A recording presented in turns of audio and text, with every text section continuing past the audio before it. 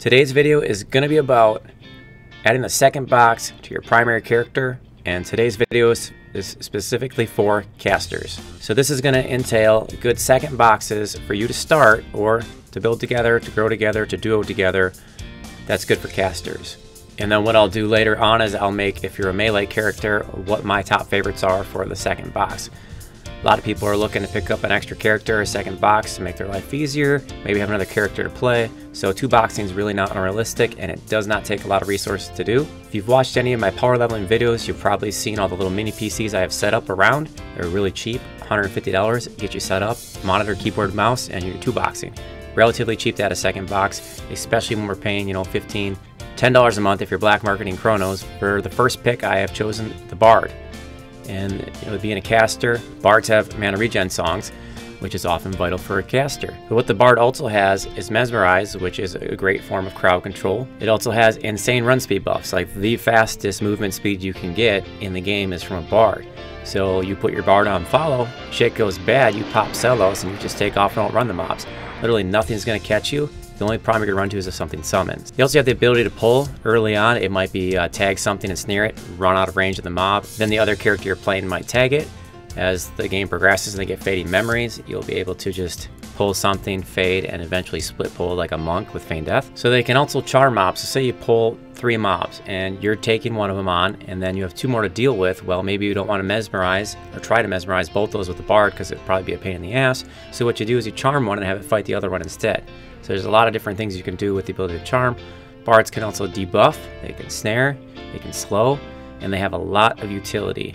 Thinking like having to have a Pegasus cloak or some type of levitation early on, Bards have levitation songs and invis songs, so you don't need any of those cloudy potions or ways to levitate. If you're a caster, you probably already have levitate and maybe invis already. Not so much a big deal, but it does take up space on your spell bars, so if you could unmemorize those and put something else up instead, maybe some more damage, and then have on your Bard songs, you maybe have the invis and levitate spells readily available. They also have aquatic lungs so that you can breathe underwater. I mean, the utility of the Bard is just amazing, and they can do things like pick lock, etc. So Bard is going to be the #1 choice with your caster for me. Moving on to number 2 is an enchanter. And obviously, if you're playing an enchanter, you don't want to make a second enchanter. You want to pick something else like a Bard or any other options in this. But for me, number 2 is the enchanter, and that is because as a caster, enchanters have mana regen buffs. They have CC and stuns, so no matter what you pull, they can usually take care of it and help you split a camp. For early on in the game, they can charm, and they are the lead DPS pretty much with charm pets in the game, so you can actually use them in spots primarily and have your other character be backup and assist with the charming. They have little baby nukes and some damage over time spells. They can also cast haste, which would be good if you're playing a pet class. They also have obviously root and levitation buffs, but if you're a caster, like I said, you may have those already. Number 3, the Druid. Now, to be honest, when I started making this list, I had the Druid as one of those like honorable mention characters, but then I realized how good they actually would be to support a caster.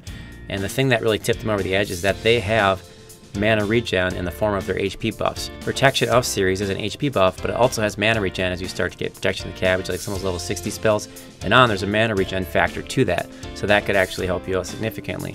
They also have run speed buffs. They can port you places. They can evac if shit goes wrong. They got levitate, snare, root, and viz, all that fun stuff that's utility-wise. Nukes and dots are subpar, but they're not as bad as, like, say, the enchanter.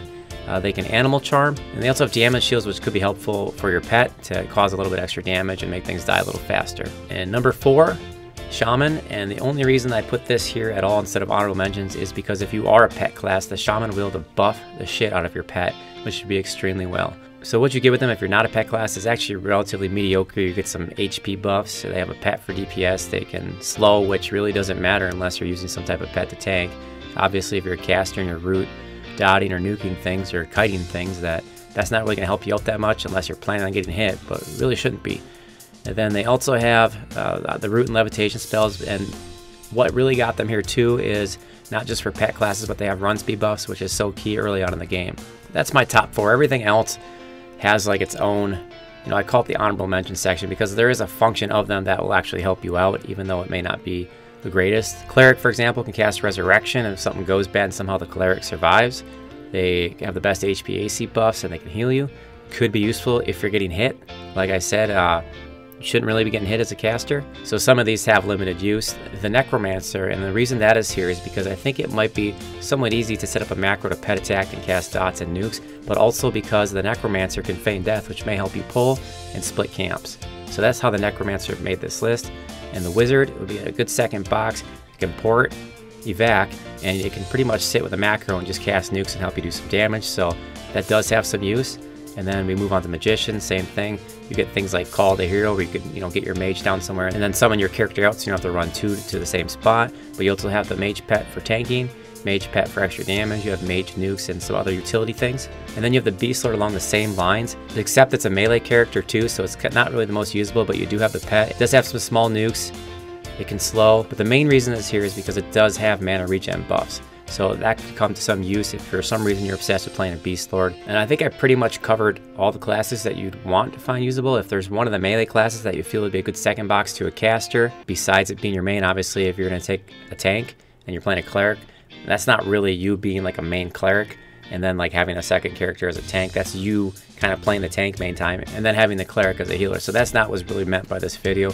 But if there's some other use that you have for any of these classes or some other combo that you prefer, please let me know in the comments and maybe I'll address it in a later video. Thanks for watching.